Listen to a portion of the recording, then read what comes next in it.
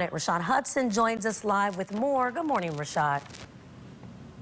Good morning, Raina. President Biden will meet later today once again with the lead Republican negotiator on infrastructure. This is the second time they've met this week, and pressure is growing to get a deal done soon.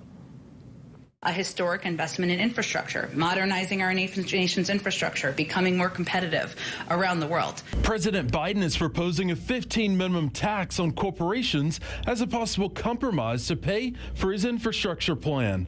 He's proposed ways to pay for it, right? Others have not exactly done the same. But lead Republican negotiator, West Virginia Senator Shelley Moore Capito, says there are ways to pay for the GOP plan. Highway Trust Fund, repurposing COVID dollars, a financing structure to bring more private investment in, user fees. Thursday, Transportation Secretary Pete Buttigieg took the administration's pitch for infrastructure on the road to Tennessee. We have 45,000 bridges in poor condition in this country, and Americans cross those bridges 178 million times every single day.